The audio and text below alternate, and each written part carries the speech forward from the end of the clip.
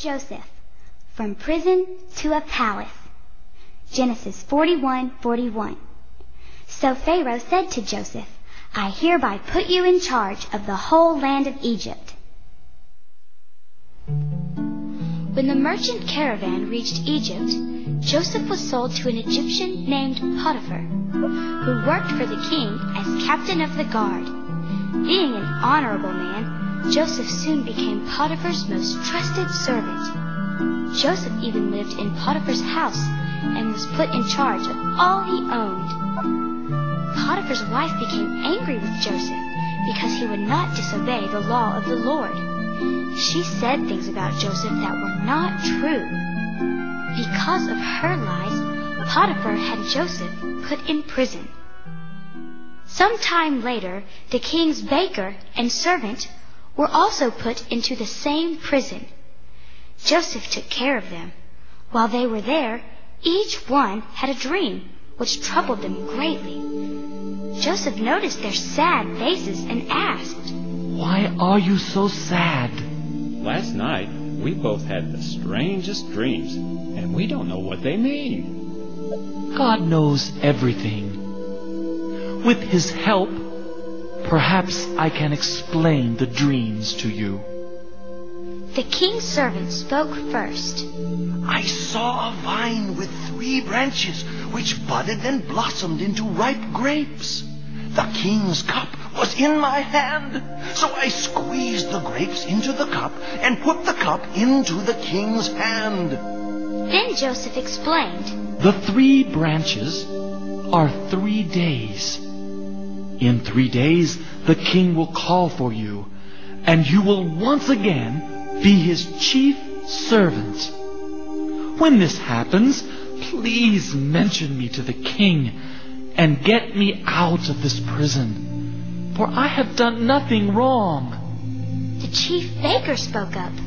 In my dream, on my head were 3 wicker baskets. The top basket was full of bread for the king, but the birds were pecking the bread to pieces. The 3 baskets are 3 days. In 3 days, the king will have your head cut off and hang you on a tree, and the birds will eat your flesh. Everything happened the way Joseph said it would. The servant was freed, but the baker was killed. 2 years passed, and the king had a troubling dream. He called the wisest men of Egypt to explain it, but they could not. Then the king's servant remembered Joseph, and how Joseph had explained his dream while he was in prison. He spoke to the king. There was a Hebrew slave named Joseph I met in prison who once explained the meaning of my dreams to me. All that he said came to pass. Perhaps he will know the meaning of your dream. The king sent for Joseph and said to him, I am told that you can explain the meaning of my dreams. Is this true?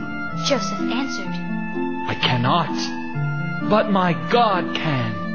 He will give you the meaning of your dreams.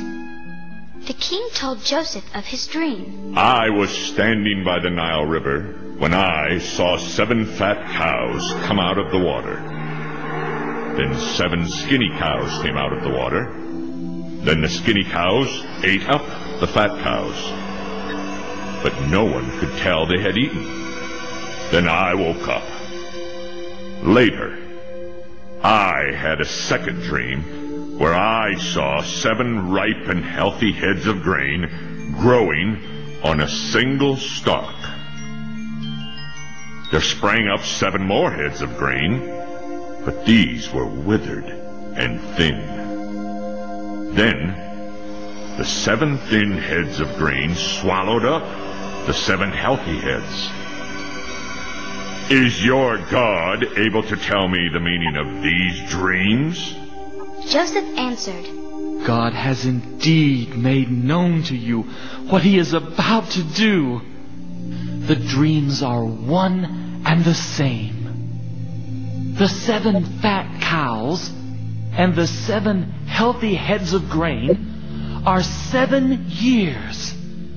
the 7 skinny cows and the 7 withered heads of grain are also 7 years.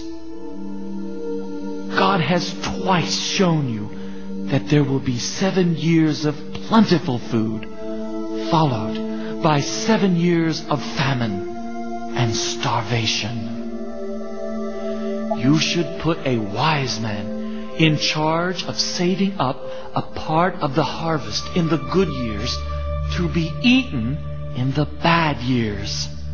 The king thought Joseph's idea was very good, so he made Joseph second in command over Egypt to carry out the task of storing food for the coming famine.